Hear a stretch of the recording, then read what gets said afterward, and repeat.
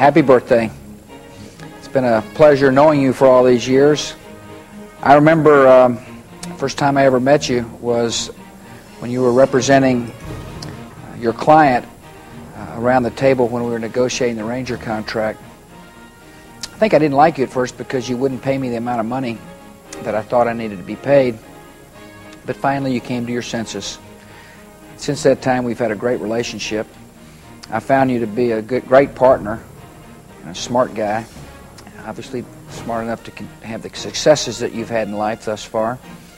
Somebody asked me, did I know Gerald Haddock? I said, I know him quite well. He said, what about him? I said, you can count on him as a friend. And that's why I'm glad to be able to wish you a 50th birthday. I didn't really realize you were that old, but now that I know it, welcome to the 50s. God bless you.